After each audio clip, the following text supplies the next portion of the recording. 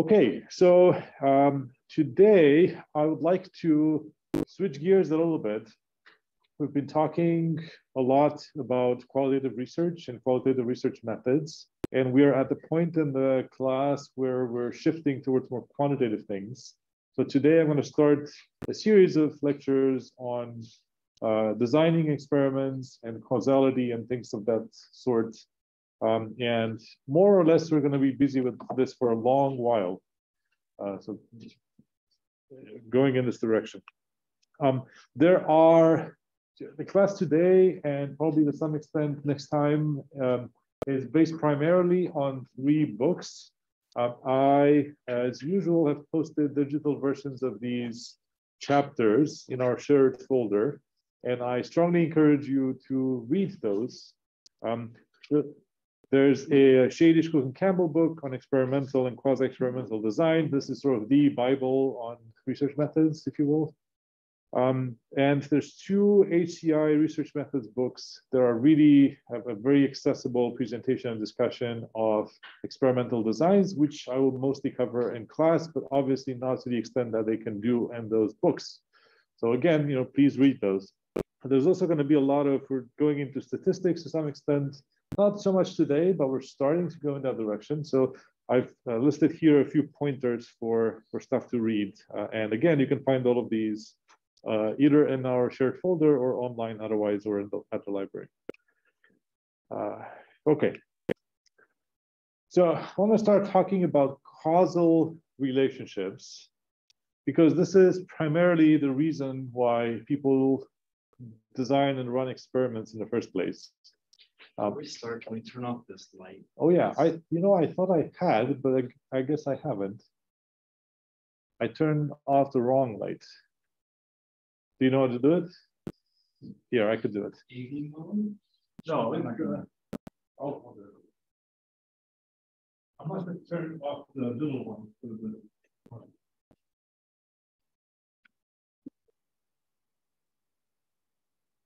Better? Yeah, thank you. Yep. Yeah, sorry about that. Okay, so I want to talk about causal relationships, but as a way to get into this, here's an example. So I'm going to introduce a weird definition. A cause, when we say a cause, we mean an inus condition, insufficient but non-redundant part of an unnecessary but sufficient condition. So that's a mouthful. Hongbo will quiz you on this later, I'm sure.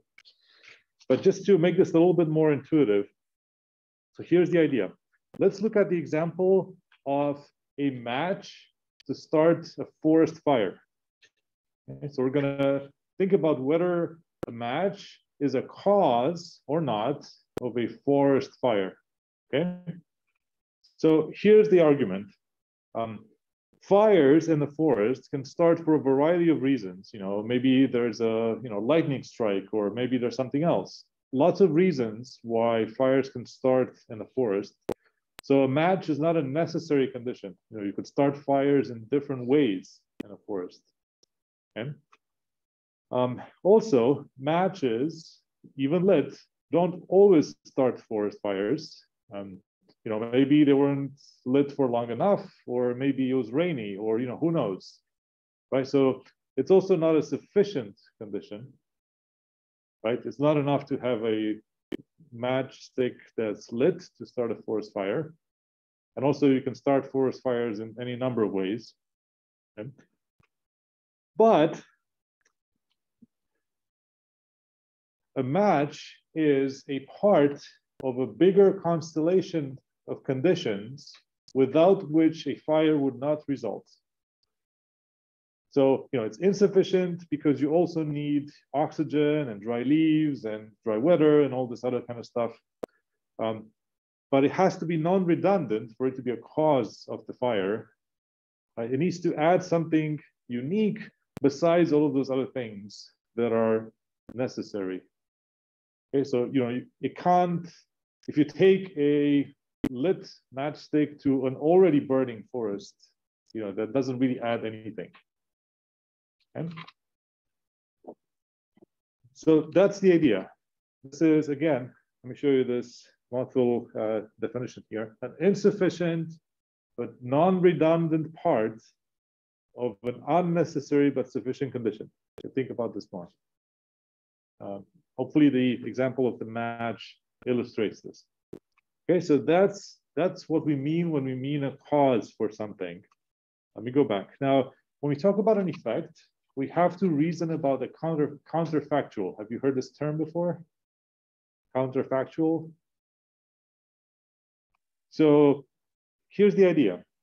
When we talk about a counterfactual, we talk about what would have happened to the very same subjects had the cause not been present.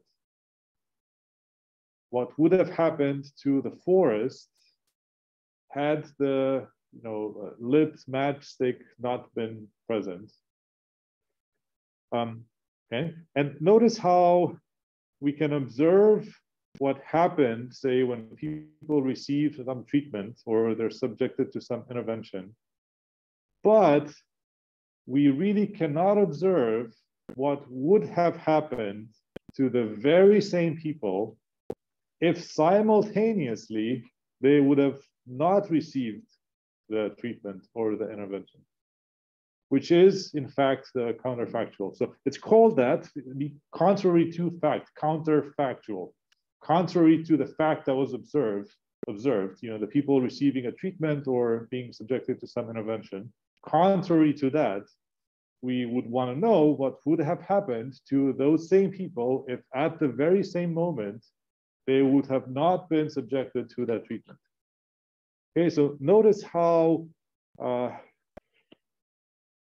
second one is not actually possible in this world that we live in, this physical universe, because we can't be in two conditions at the same time, unless you're in this awesome fiction series called The Man in the High Castle. I think it was on Amazon Prime, I don't know. It was on something a while ago, it was really good.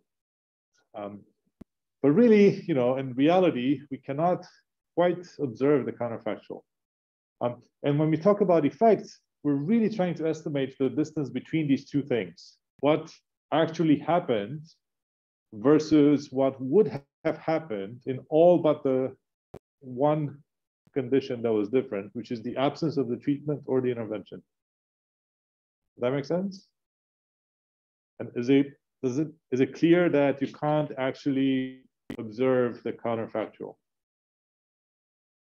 Right? Because you can't have the same people that were, or whatever, the same people that were subjected to some treatment or intervention, you can't have them also not be subjected to the treatment and intervention at exactly the same time they were subjected to the treatment or intervention. I see comments. Let's start here. I have a question. So on the previous slide, I think you said it's an unnecessary cause, and I'm assuming by necessary you mean the philosophical, the effect is two things cannot exist without each other. Yes. Why so? I guess why is that put there? Why does it have to be a non-necessary cause? Why do we define the cause as a unnecessary part of this bigger thing? Yeah. Why do we do this? Because so you should read the Campbell book for this discussion. I don't actually know. My limited understanding of this is that we do this to distinguish the two scenarios. So going back to the matchstick example, to distinguish the scenario when it was really the matchstick that started the forest fire versus other things that could have also started the forest fire. If we want to make these claims about really the matchstick being the cause of the forest fire,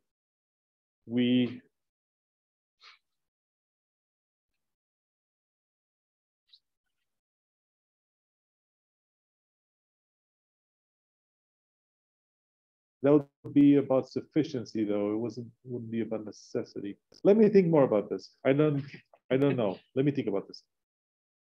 Luke. This is on the effect side of things. So in general, I understand the principle of counterfactual can't apply to give a treatment to somebody that at the same time don't have the treatment. But something like machine learning, you can see that you have one model, you run it on a test set, another model, you run it on absolutely identical test set, which you can't have it be actually. And it spits out a different list. And if the second model is better than the first model, is that establishing some sort of causal relationship, or thinking of it completely different? It is, except it doesn't fit. It doesn't fit the strict definition of this, right? The strict definition assumes that those things happen at exactly the same time because the passing of time acts as a confounding factor. Like if could change things, that you don't observe. So strictly speaking, under this definition, it wouldn't be that, but it would be an approximation of that. Right. So and that's really the trick. That's all of what we will be talking about. Wait, there's more stuff on chat. Does a cause have to be insufficient? Suppose a match always starts a forest fire. Isn't it still a cause of the fire? Yeah, that's a good point. That's sort of similar to what Elijah was saying, Vasu. Let me take this offline because I have to read Shadish, Cook, and Campbell again and so see kind of what they're arguing, why they insist on having all of these characteristics. I take the point. Both of you, I think, raised the same point. So thanks. Okay. Right. So the high-level point here is we can't actually observe the true counterfactual ever. We just cannot. Nobody can. So we have to approximate it as best we can. And Luke, you had a good example of approximating it. So really, what we're doing with experimental and quasi-experimental design and all of this observational studies and whatever else, this entire field of causal inference, et cetera, all of this kind of stuff is just an attempt to create a high quality source of counterfactual evidence so that we can reason about how this differs from the treatment condition, and therefore reason about the size of an effect, the difference between them, if any. That's all of what everyone is doing. It's fundamentally this. It's trying to create a good source of counterfactual evidence as best they can, because the real one is just unreal, literally. Okay. All right. So let's pause for a second. We're talking about causal relationships, say, the match and the forest fire, and in more intuitive terms than the complicated INES definition. What are the ingredients? I think I've talked about this maybe in SSSG at some point, or I've talked about this in other places. What are conditions for, or ingredients for establishing a causal relationship? And I see Courtney wants to offer some. Yeah, I just wanted to do the easiest one first. The cause has to precede the effect. You agree with this? The cause has to precede the effect. You can't, if you have a burning matchstick after the forest is already on fire, it doesn't add anything. So it can't be a cause of the forest fire. Well, I mean, unless you just used it to start the first fire, I suppose, but let's not be pedantic. So the cause has to precede the effect. That's one. What else? Correlation. Elaborate. The cause and effect correlated. There's no way. Right, that's the second one. So the cause and the effect must be measurably correlated. You have to be able to observe that, varying one is correlated with changes in the other. Right, this has to be there. Otherwise, if you vary one and the other one does nothing, it can't possibly be a cause for it. But you have to be able to observe this association between changes in one and changes in the other. That's second. That's two. What's the third one?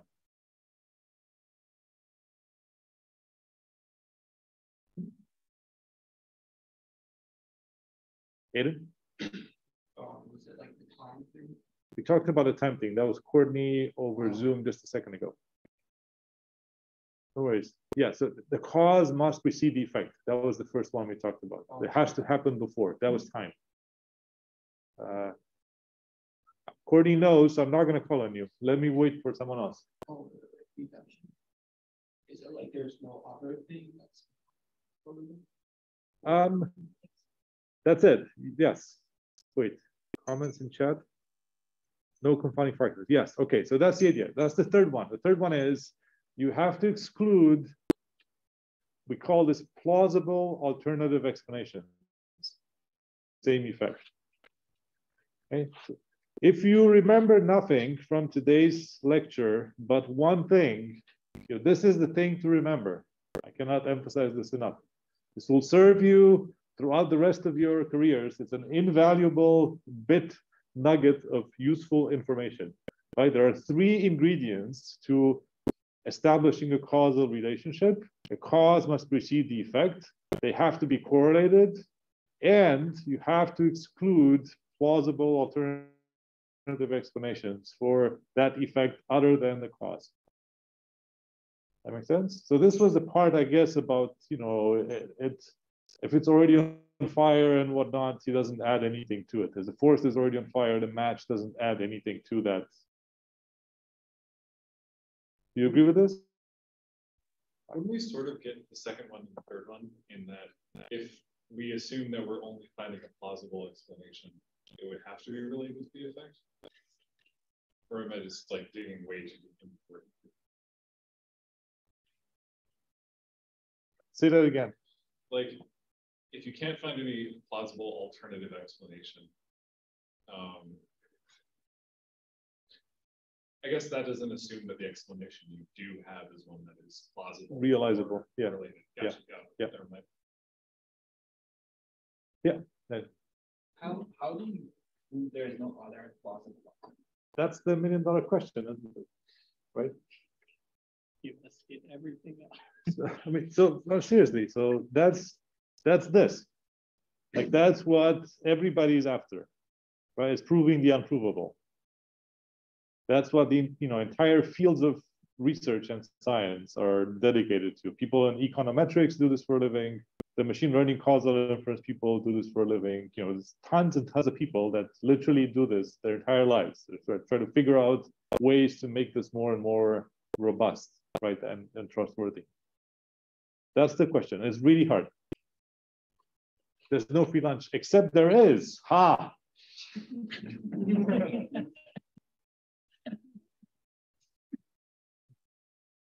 Okay. So remember this. If you remember nothing else, you have to remember this. So now, why am I insisting? Because you'll often see in papers, I can't tell you how many times I've been annoyed by this, especially when I read papers at 10 p.m. and I'm tired. Like people making causal claims in papers that do not, offer these three properties or some of these three properties, right? Or when you see them in the news or whatever, people making all kinds of claims that X results in Y, without actually offering you evidence for these three ingredients. So I guess the side effect of this is you will now be perpetually grumpy, like I am, because you will always be upset with the absence of sufficiently robust evidence for these. Okay, so this is just a way of illustrating the same idea, right? There's a cause and an effect. The cause causes the effect, and you're excluding alternative causes for that effect.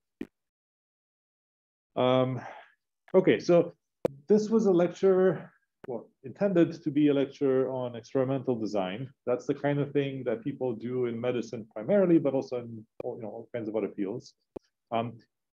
When I talk about experimental design, I talk about these randomized controlled trials that you hear a lot about in medicine and whatever else. The kinds of things that people use to test new drugs and vaccines and all kinds of things like that.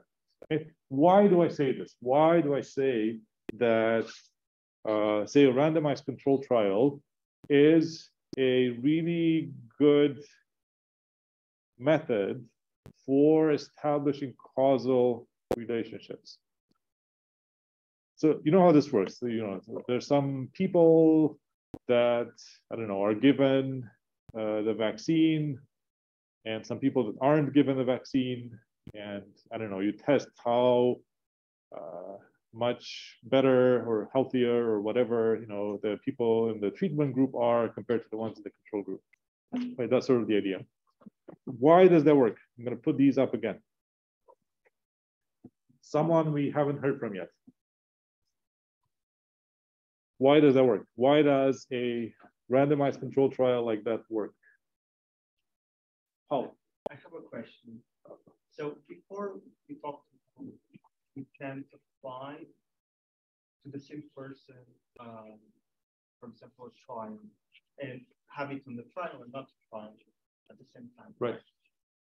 But can we minimize that by trying to have people that have at least more or less the same characteristics? That's the idea. And but it's never the true thing. It's always an approximation. yes. Yeah.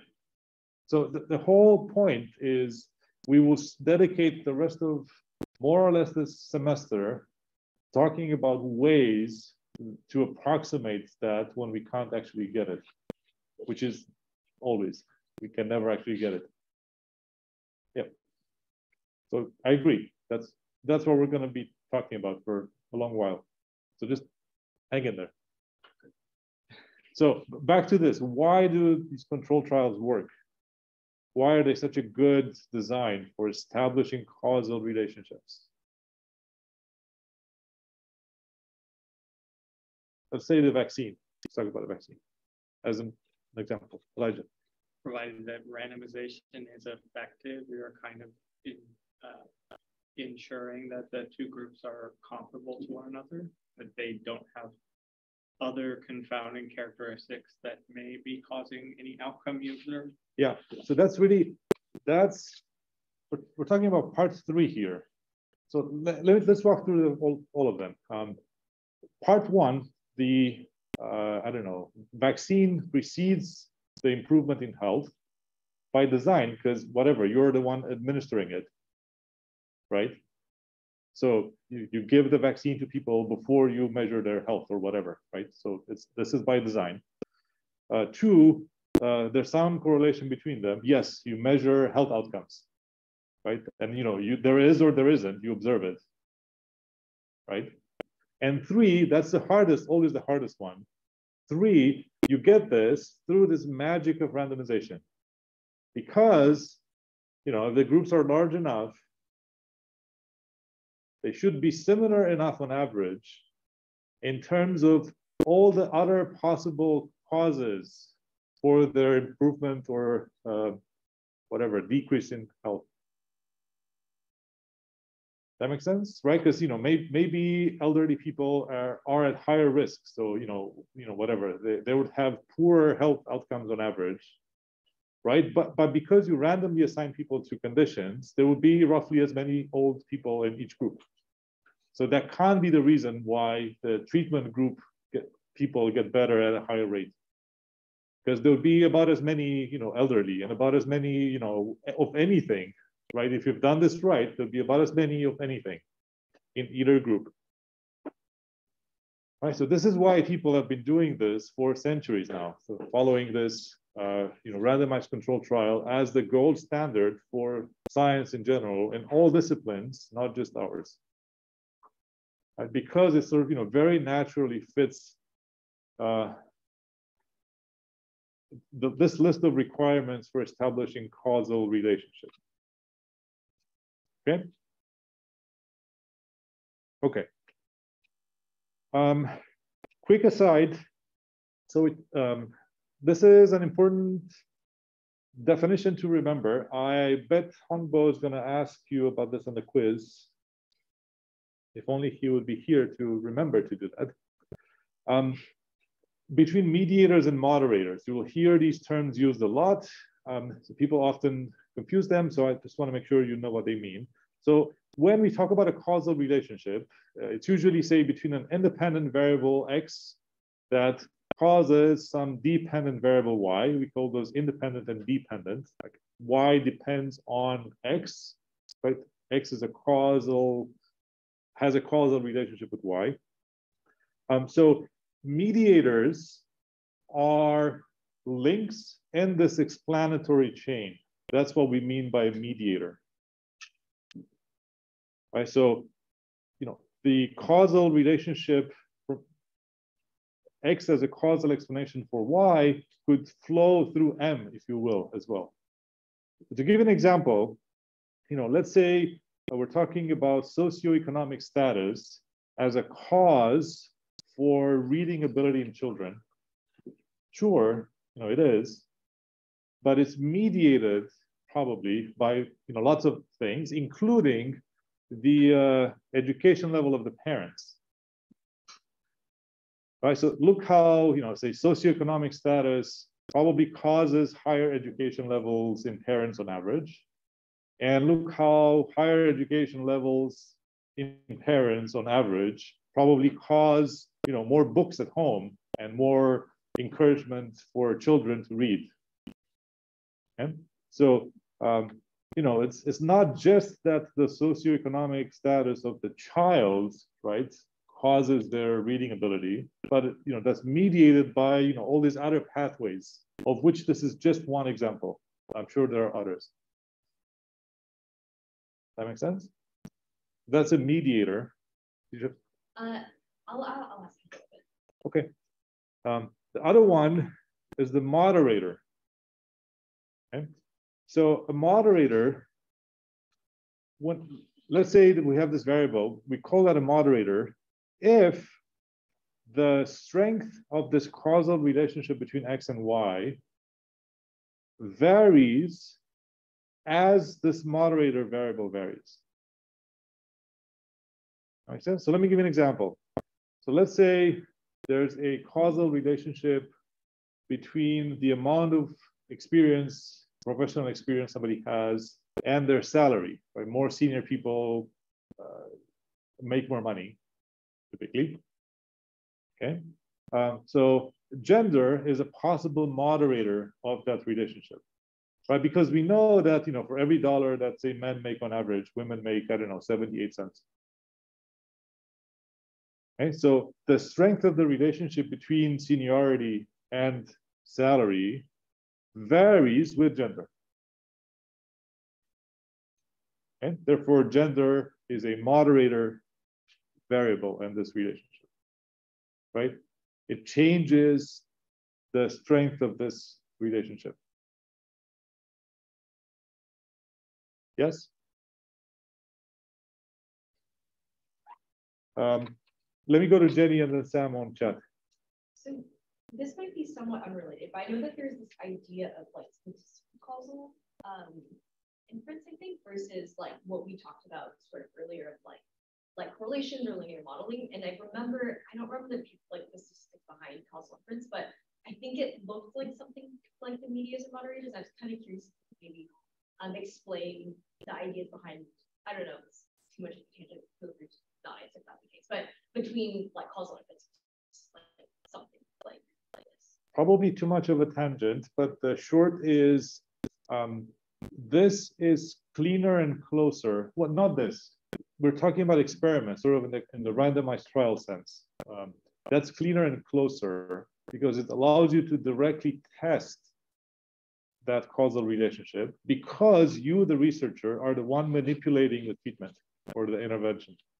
All of what causal inference does is try to achieve as much of this as possible, as much of the confidence in these relationships as possible, without actually having the ability to manipulate, right, the treatment, but doing it from observations or through other means. So the idea is, you always try to get as close as possible to this gold standard, right? But sometimes you can't run, trials, or it's expensive, or it's just not practical. Right, so you do all kinds of other things, or which we will be doing some more or less the rest of the semester. Yeah. And now back to Sam. Sam says, I don't quite understand this graph. Sam, which graph? So okay, socioeconomic and parent. Back. Here. is there a difference between the socioeconomic status of the parents while they were still children, which has a causal influence on their education level as adults, versus the socioeconomic status of those parents' children later in time? Sam, that's a lot to parse. I don't suppose you could just speak, could you? Oh yeah, sorry. Can you hear me? Yes. Right. So I guess I was looking at this graph and I was like, okay, so the socioeconomic status like is a causal factor in the parents' education level. Okay. And I was like, well, when we say socioeconomic status on the left, are we talking about the socioeconomic status of the child? Right? Like, let's say the family as a whole. Right. So as of the family as a whole, like, but at the time that we're measuring their reading ability, right? Or like at what point in time? I don't think it matters for this example. I think it holds at any point in time, right? So like pick the one that makes most sense to you. You know, because people that come from wealthier backgrounds will, you know, pass on some of that to their children, right? So, you know, their kids will be wealthier off and so on. So it's sort of, you know, it goes across generations. Yeah. Yeah. Okay. That makes sense. So if you're saying like, but I guess I think like if you're saying, okay, it's the socioeconomic status of the child at the time we measure their reading ability, then that can't have a causal influence on the parents' education level because the parents were educated at an earlier point in time, right? Yeah. So, you know, of the family as a whole, right? Of the environment that the child was growing up in.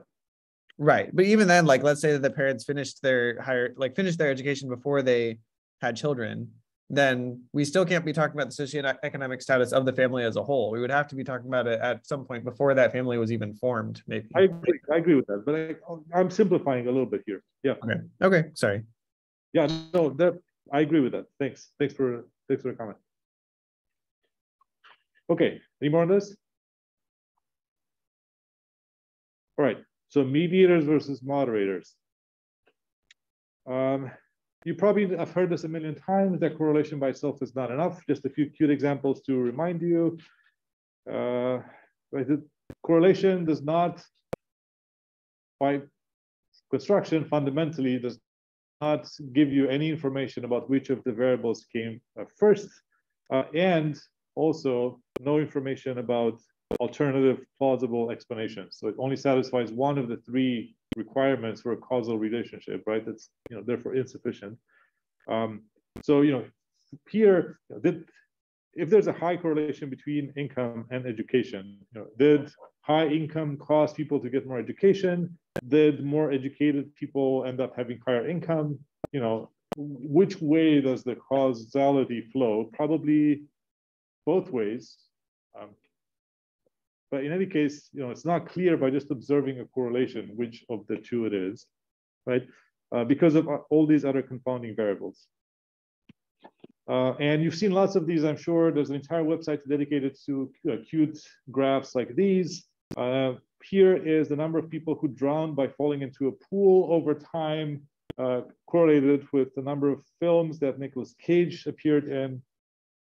Perfectly correlated almost. Here is the total revenue generated by arcades versus the number of PhDs in computer science awarded in the United States, you know, etc. You can find, you know, you can spend hours, you know, reading similar examples. There are many.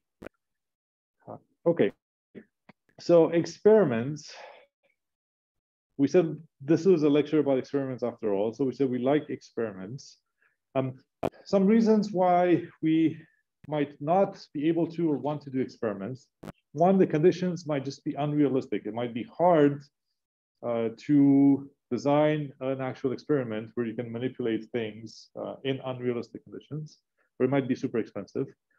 Two, they tell you nothing about the mechanism, about how and the why the effects occurred. They are really great at establishing that there is a causal relationship, but, you know, sadly, they cannot tell you what the underlying mechanism behind that causal relationship is. I am sure I've given you this example before because I've given it to in other situations. So I'll be very brief, but remember the story of how they discovered that if you eat oranges, you can recover from scurvy back in the 1700s. Right? They didn't know why. They established this causal relationship between oranges or citrus fruit and scurvy, but they didn't understand the underlying mechanism, which is this vitamin C deficiency and all of the biology related to that. Right? They knew that oranges cause scurvy cures, if you will, but they didn't understand why until about 100 years later. Okay, so these are two separate things. We can confidently establish that there is a causal relationship between things, even without necessarily knowing why it happens and what is the underlying mechanism for that. This brings me back slightly to the theory rant from earlier in the semester, where I talked about, various flavors, various kinds of theory, and how the coolest theories are the ones that actually describe also the mechanism, right? The ones that go deeper and describe the causal mechanisms, not just describe the phenomenon. Okay.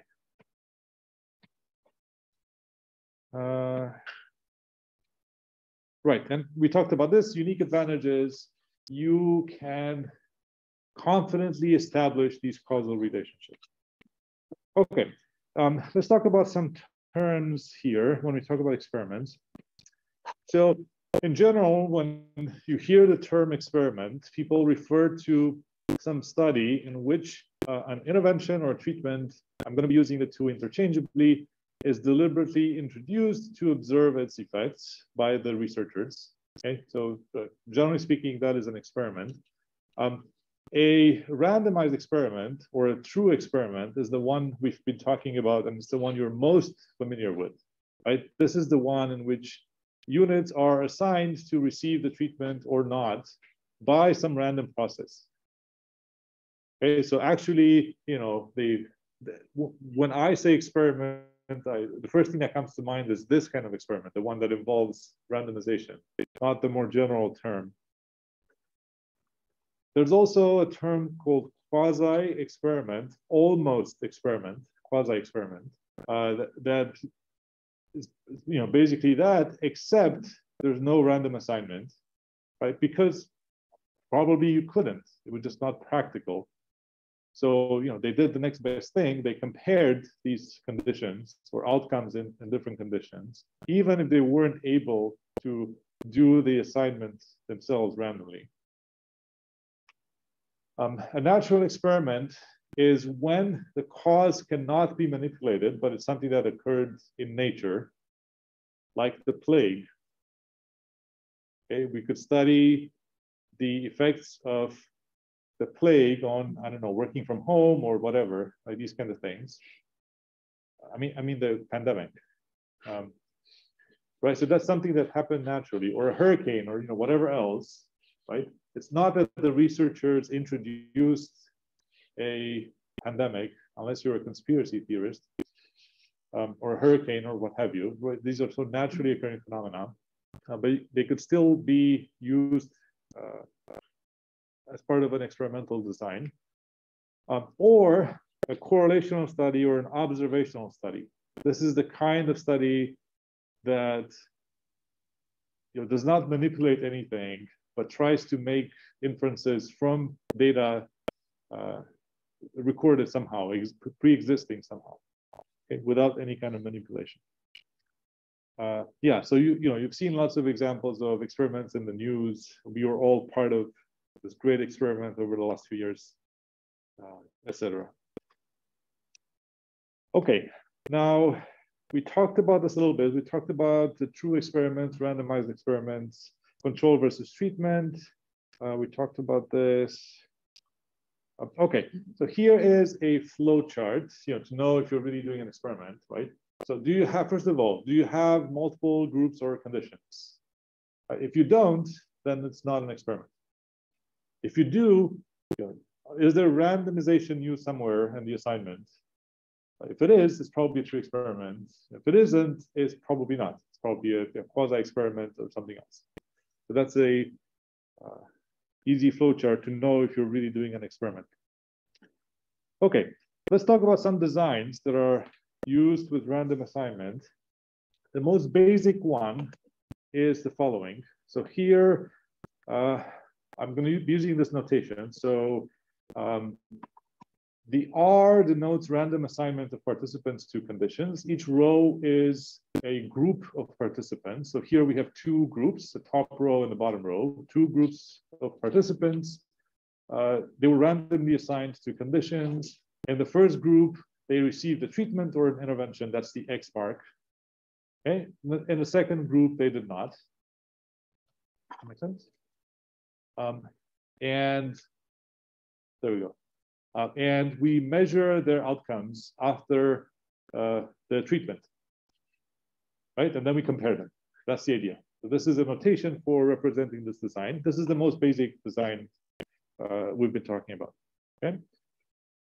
So one limitation of this is that we can't really separate the active ingredients in the treatment or the intervention from the mere experience of being treated. You see this?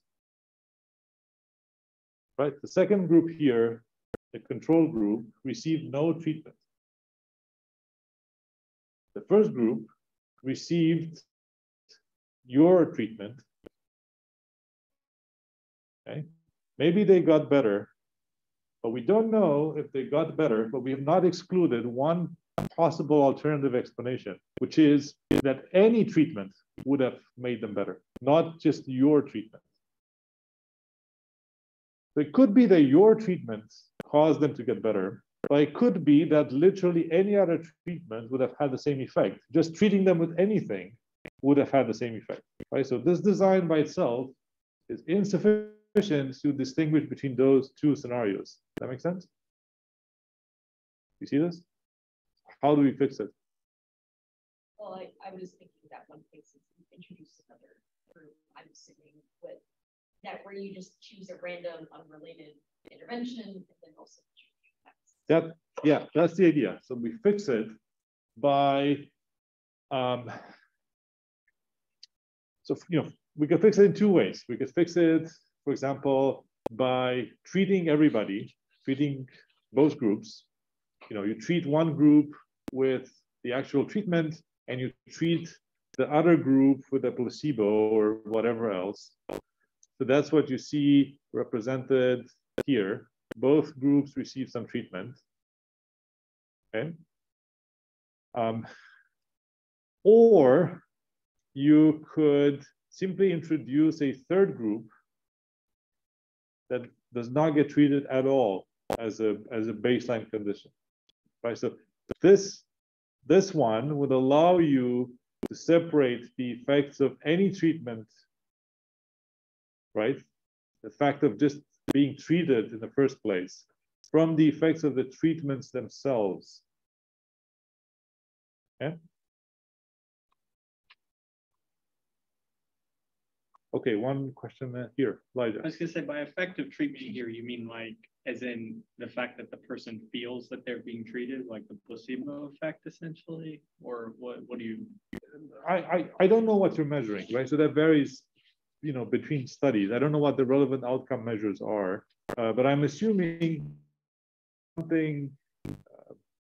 You mean when I say that the mere receiving of any treatment could cause them to get better, right? So they could just feel a placebo effect for having received an injection, and they would just feel happy and euphoric and will feel better because of that, not because of the active ingredients in the vaccine, say. Right? Yeah, that's fine. Right. So like we're trying to separate those. We want to separate the placebo euphoria from the actual active ingredients. Yes, thank you. Eli. Part of what you're testing is the presence of the treatment itself and having an effect.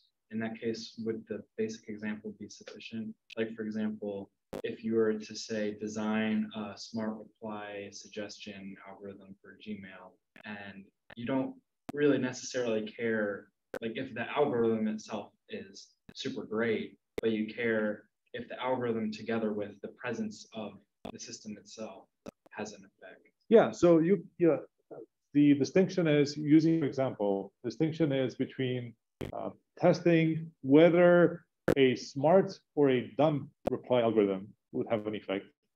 Literally any algorithm would have an effect, versus a smart reply algorithm, whether that would have a stronger, more useful, whatever, better effect than a dumb reply algorithm, and maybe better still, or indistinguishable from a no reply algorithm. Or maybe you make it worse if it's dumb, right? Maybe you were better off not having any. Right? So, but the point is, you could separate between these three scenarios, right? Having no smart reply at all, sorry, having no reply algorithm at all, right? Having a dumb one and having a smart one, presumably. So you can't do all three with the first design. You need the latter one for that. Okay. The other thing I noted here is that with this design, where both groups get a treatment, if you don't know, if you're not observing an effect, you don't know if because both equally effective or both were equally ineffective. You don't know if they both worked as well. I mean, you know that they're indistinguishable, but they both could have been very good, or they both could have been very bad. For you, those are different scenarios. You want to distinguish them. You can't, right, with just the middle design.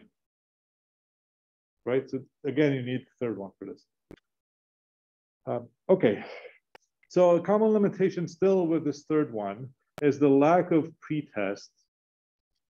Meaning, note how we test people on these different outcomes after the treatment, right, at the end of the experiment. We have no testing of any of this before we administer the treatment. We rely on the magic of random assignment, right, to ensure, to trust that these groups are otherwise indistinguishable. So that's okay in principle. In practice, it could backfire, right? Because maybe your groups are too small, right? So maybe randomization, even if implemented correctly, did not get rid of all of these confounders. And B, especially if there's something like attrition, people dropping out mid-study, right? More so in one group than the other, that would change the composition of these groups. So it's useful to also test them pre-treatment if you can. That makes sense? But if for no other reason, but at least to convince yourselves that the random assignment worked and that the groups are indistinguishable on all of these other variables that are important. But certainly, if you're dealing with attrition during the study, that's also useful. Okay. And then there's a few more advanced designs. So I want to focus on these next. It's going to get extra interesting. So here's another way to think about designs. Whether or not you're testing more than one independent variable as a branching point. If you aren't, we are on the left-hand side here, and we're talking about the basic design. If we are, we're talking about this factorial design, or you're testing multiple variables at the same time.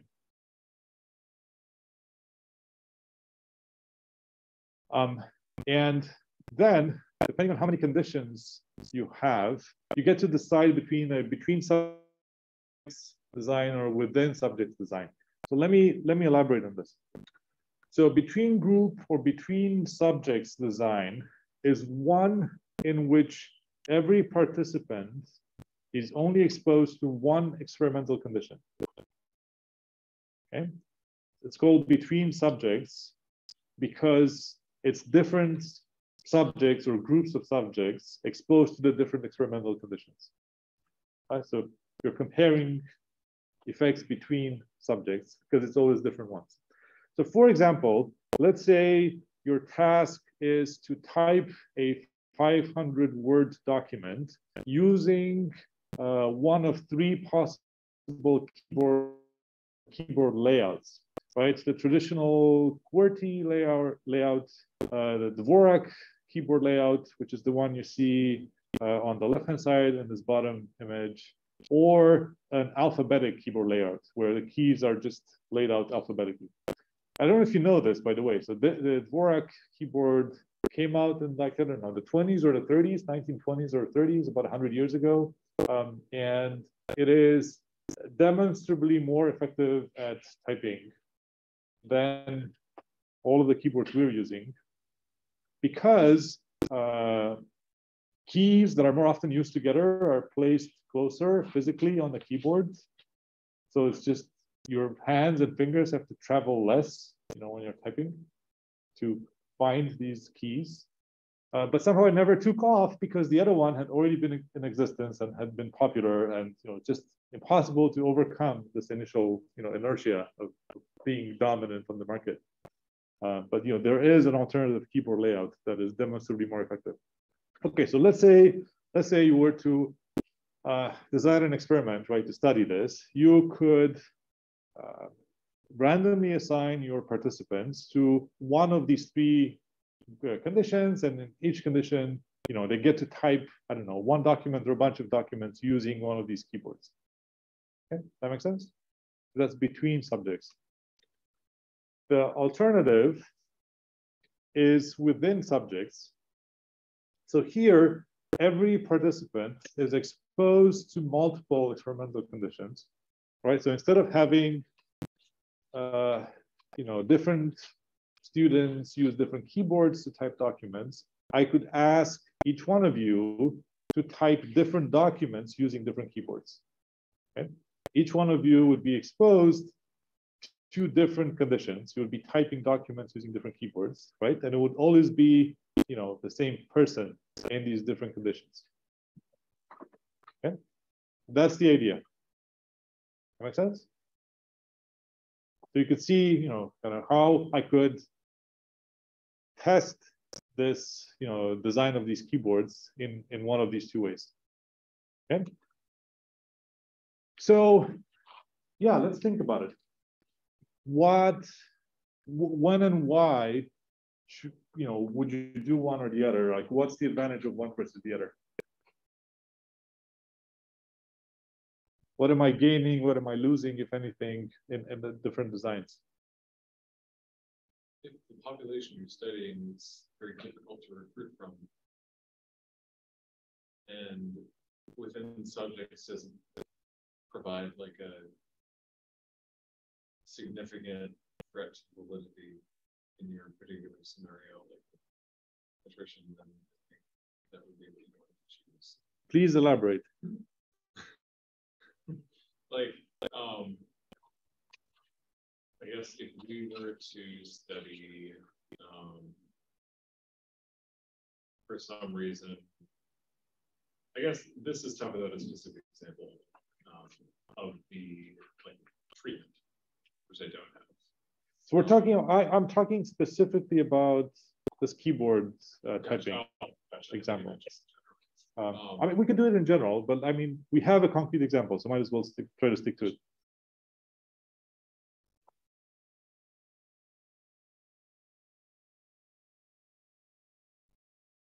But tell me what you would consider, right, when deciding between these. Like, what things come to your mind? Jenny.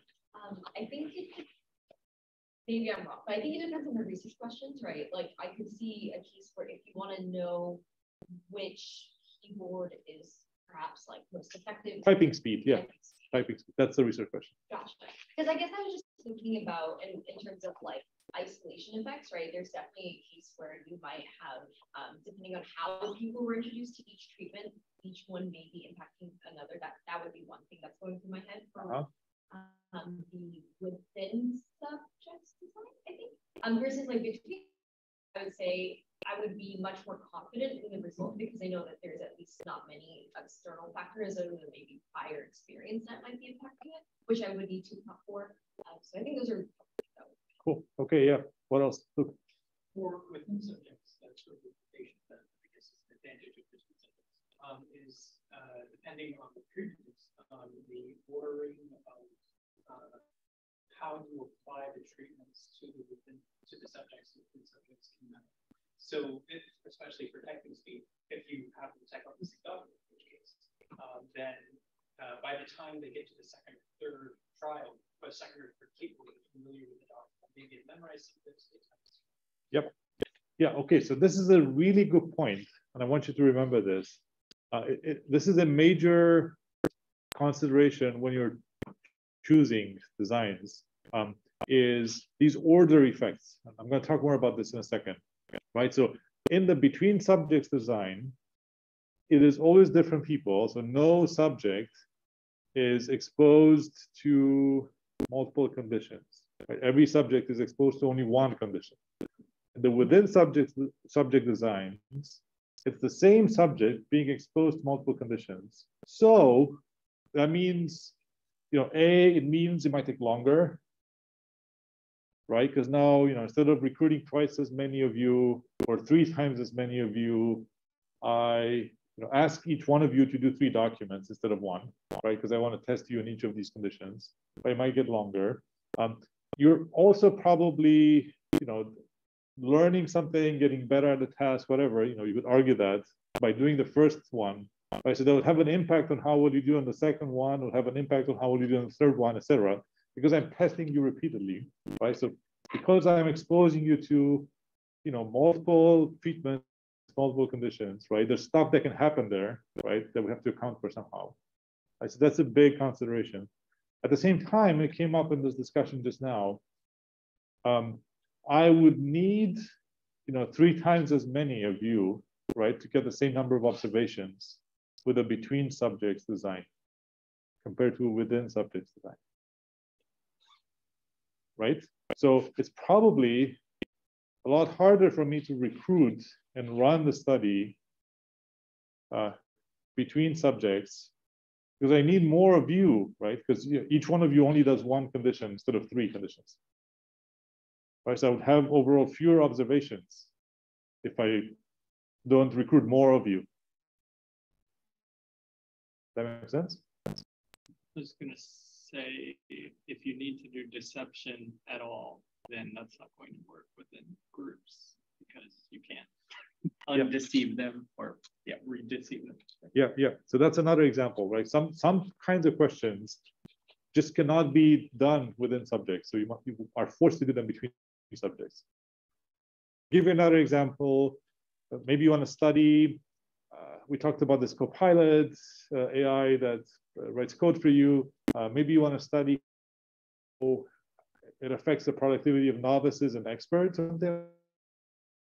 Do that within subjects because one subject cannot both be simultaneously a novice and an expert. You would have to do this between subjects. It's just not possible for the subject to satisfy both of these conditions at the same time. So there are lots of these examples where you just cannot subjects.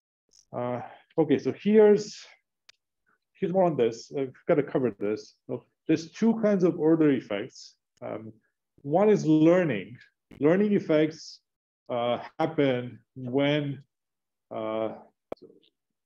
you get better over time at those tasks. So therefore, the conditions that you complete towards the end of the experiment are expected to show better performance than the ones at the beginning of the experiment because you're learning over time as you're doing these tasks. So for example, with the 3 keyboards, you'll just naturally get better at typing over time, even if it's with different keyboards.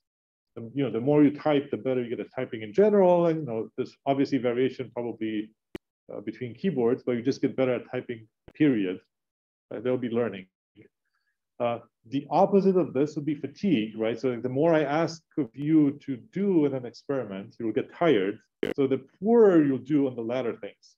Think of class. Let's say I have your undivided attention in minute 1, right? As we get towards minute 80, I have decreasingly more of your attention, right? I have less of your attention over time, right, towards the end of the class. Because you get tired, I get tired. Right? So the same in an experiment. So you can see how, the order of the tasks here can cause both of these effects, and they're in opposite directions. Right? So then, it's a question of which one is more significant, right? And which way would it bias your results? So, just based on order effects, the between subjects design would win, right? Because there is no order. Everybody gets one treatment. So that's just, a better design, right? No learning effects, and it would take less to complete the experiment overall. So less of this fatigue and frustration, etc.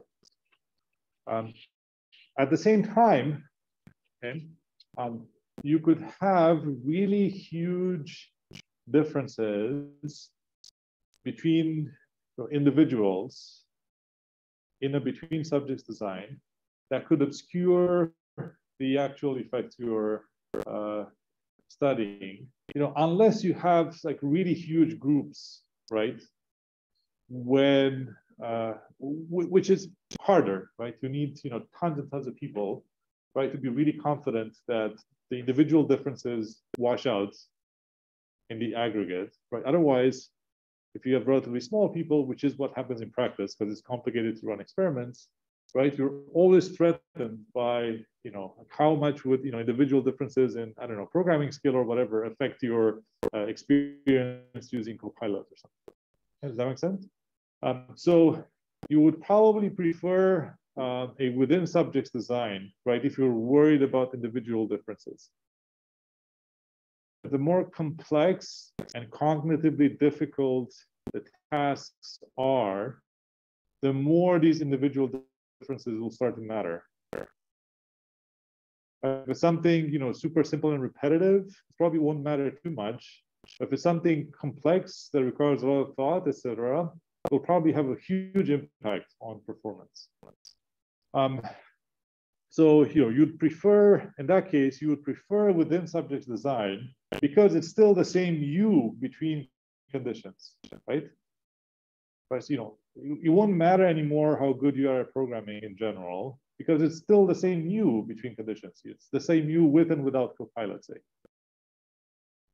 So, it would be irrelevant how much expertise you have in programming in the setting. And we talked about this other issue, which is the number of participants you would need to get the same number of observations. Like, would be a lot higher in a between subjects design, and that just might be prohibitive. You might not be able to recruit as many people. Okay. All right. So this is sort of the same. It's a summary of the same discussion we had. So now I want to dive a little bit deeper into it. It seems like within subjects designs are super common and useful, but we still have this issue of order effects, learning or fatigue or what have you. I'm going to call these order effects more generally, right? So now the question that I'm opening is, can we do anything about those while still keeping this otherwise attractive within subjects design? And so let's talk about that for a few minutes. So the way to compensate for an order effect is counterbalancing. That is, dividing your participants into subgroups within each condition and changing the order in which you're administering the conditions for each group. So let me be more specific. Let's say, the simplest case, let's say you have a factor with two levels, A and B. Okay. So here you want to put your participants in two groups, and the first group gets to do, the first group is tested first on condition A and then on condition B. The second group is tested in the opposite order. So let's say, group one gets tested with Copilot first and without Copilot second, right? Group two is tested in the reverse order. that make sense? Why is this a good idea?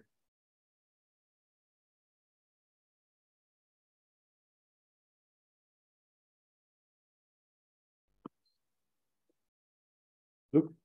If you randomly assign each group, you get the same random effect as you did before. So on average, if there's an advantage to doing it in one order than the other group. Right. So at the end, if I average across these groups, whatever benefit the first group gets by doing it in the A-B order, the other people should reverse that, right? The second group should reverse that benefit because they do it in the opposite order, right? So whatever is left should really be the size of the effect of A versus B, rather than the order in which I expose them to A or B.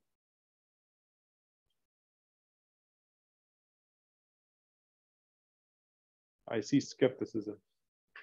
I guess, is this something that is assuming like a positive effect for one ordering and a negative effect for the other ordering? Yes, I'm assuming that, well, positive or negative. I'm assuming that whatever order effect there is going from A to B, I can get the opposite going from B to A. Yeah, I am fundamentally assuming that. And I don't know if it's positive or negative. I am assuming that it's the opposite if I change the order, whatever it may be. That make sense?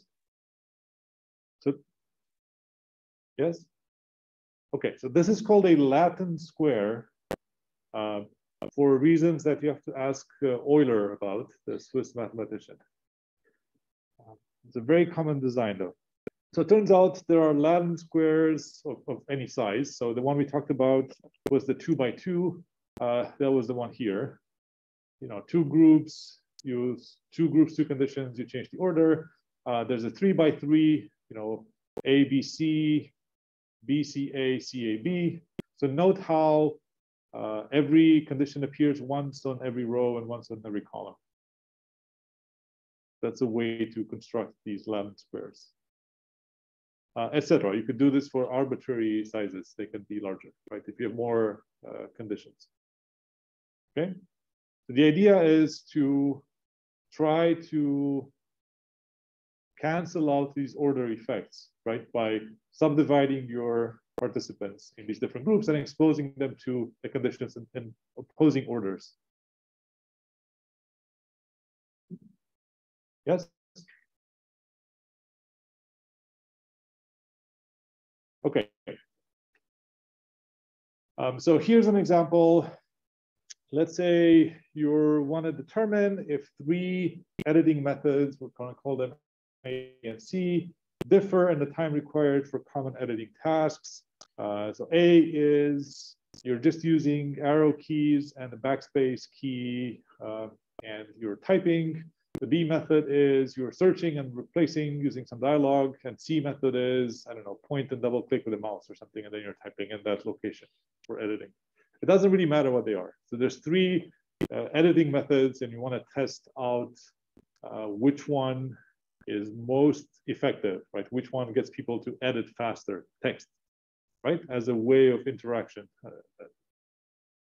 Okay, so you have 12 participants, and to counterbalance the learning effects, you divide them in 3 groups, like we just talked about, right? You follow this Latin square design, the 3 by 3. And each participant say does 5 tasks with 1 editing method, and then they do another 5 tasks with the second editing method, and then they do another 5 tasks with the third editing method, and you average out the, I don't know, the time it took them to do the different tasks. So I could have just had 1 task here, but maybe I want to have more observations, so I asked them to do multiple tasks of the same nature within each of these groups. Okay. So let's say, so here's what some of the data that you get back could look like. These are the 3 different groups we talked about, right? So the first group does ABC in that order. Second group does BCA. Third group does CAB, right? So we're following the Latin square, the design. And You have the 12 participants on the rows here, and you're recording the time it took them to do those edits or something in each of these conditions. Or rather, the mean time across the 5, I don't know, documents they edited or something. Okay, so I want to point you to a couple of things here. So first of all, right, so then you look at the the mean across these 3 different conditions, A, B, and C, and you conclude that the third condition, whatever that was, the mouse and whatever else, the third condition, in that third condition, people spent the less time, figuring out where to edit and doing the actual edit, and therefore that's the winning condition, right? That's the one with the lowest time, the fastest speed. That's the one you're happy about. Okay, so that's your conclusion, and maybe the other 2 are, about the same. Like one is slightly faster, one is slightly slower. We could talk about statistically significant differences between these. Maybe, maybe not. Maybe there aren't any. In any case, the third one seems to be faster, so you're happy with that. Okay, so that's sort of the workflow you're following for your analysis. The other thing to note here is, and this is really important, is that the counterbalancing worked because the overall mean for each of the groups is about the same. And again, we're not talking about statistically significant differences and all that. We could do that separately. But you can observe that it's about the same, right? So sure, at the individual task level, you would probably observe these differences, these learning effects. But overall, across the 3 groups, you see that they cancel each other out. Okay, so whatever benefit they gain by doing ABC, it cancels out with doing BCA and CAB respectively. Okay, all right. So now that's all great. So that that was a success story. But now I want to challenge you a little bit. So going back to say this 3x3 example, I'm claiming there's still something wrong with this. What is wrong with this? Yeah, I'm going to make it bigger. Someone that we haven't heard from. What is still wrong with this?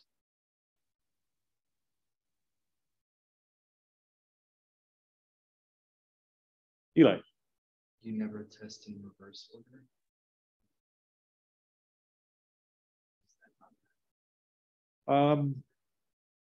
You do. Sometimes you do. You never do DCBA.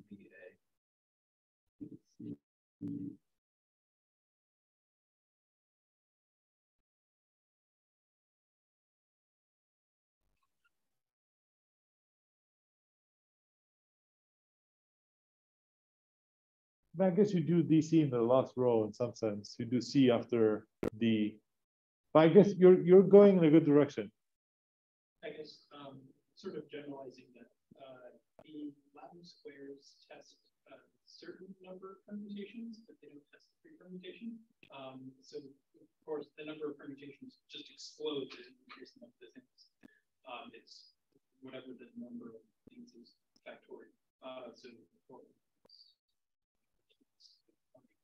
Right. So an effect of this, or side effect of this, is that some orders are tested more than others. So I've highlighted just as an example the AB order, right? You get A preceding B.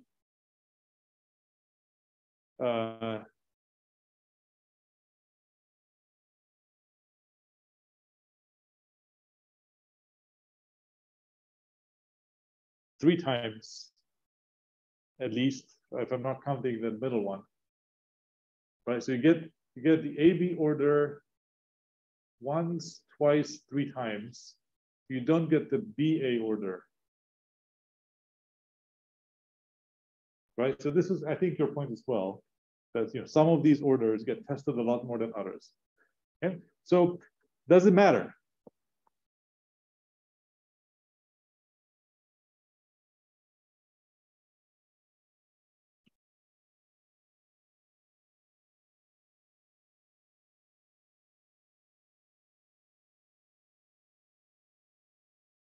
what was the fundamental assumption that you called me out on a minute ago? That the effects cancel out. That the effects cancel out. So what if they don't? Let me show you an example on Thursday. I don't want to keep you too long.